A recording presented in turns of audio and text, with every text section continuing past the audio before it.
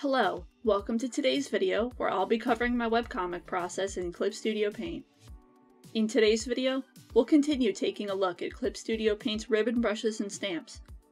Links to additional tutorials, as well as everything mentioned in today's video, will be down in the description below. Now that we know how to make our own ribbon brushes, what are some ways we can use them for webcomics? Like I mentioned in part 1, one of the most common uses is for drawing detailed character design elements like lace, ruffles, and jewelry. Adding in these details to your work will make it look more impressive without forcing you to spend hours drawing anything tedious. Another way to use ribbon brushes is to draw common repeating patterns, like chain link fences, braids, music notes, etc. In the Clip Studio Asset Store, there are lots of user-made ribbon brushes available for download for all sorts of uses, many of which are completely free. All you have to do is set your search type to brush before typing in what you're looking for, and you should be able to find it without too much issue. One tip for incorporating decorative ribbon brushes into your work is to try to make them blend in with your art style as much as possible, so they don't stand out too awkwardly. My favorite method for this is to draw out the ribbon brush details on a separate layer from my line art, then use the Convert Brightness to Opacity function to turn them into their own line art. Then, right-click the layer and go to Convert Layer to switch it over from raster to vector. As I've mentioned before in previous videos, one of the biggest benefits of drawing your line art on a vector layer is that you can go back and make adjustments to it after the fact, like brush style and line weight.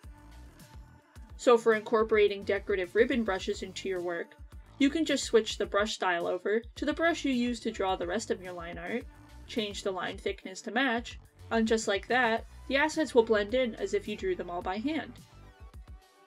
I find that ribbon brushes with little or no shading work best for this method, as any semi-transparent shaded areas might be interpreted wrong by the layer conversion.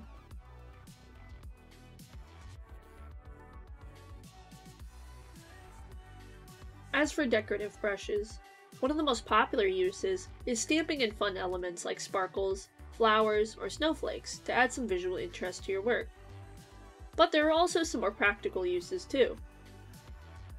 This brush that I downloaded from the Assets page lets me draw in a distant crowd of people, with each person facing a different way for an added sense of realism. Once I have the brushes downloaded and added to my brush library, all I have to do is start placing figures wherever I want them. Like I explained in part 1, many ribbon and stamp brushes have adjustable fill color and line art depending on your chosen main and sub colors. In this case, I'd like my figures to be completely solid with no border, so I set my main and sub colors to black. I can also freely control the size of the figures with my brush size options. Once they've been stamped down on a raster layer, I can add effects like blurring and gradients to really blend them in with the surrounding artwork. Another common type of decoration brush is reaction stamps, like exclamation points and sweat drops. These are great for comedy and lighthearted comics as a quick way to show emotion. You can really get creative with how you use decorative brushes in your comic project. Think about things you find yourself drawing frequently and ask yourself whether or not they might be recreatable as a ribbon brush. You'll thank yourself later. As one final tip, did you know you can find all your downloaded brush tips in your materials library? Go to Image Material, Brush, and you'll find the tips for every brush you've made or downloaded.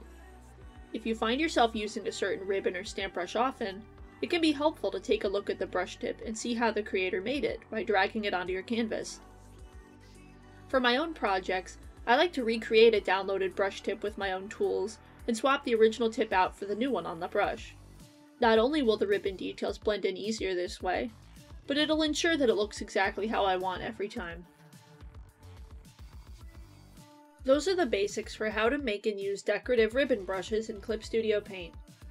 Check the description below for my social media links and more tutorials. Thanks for watching, and I hope to see you next time.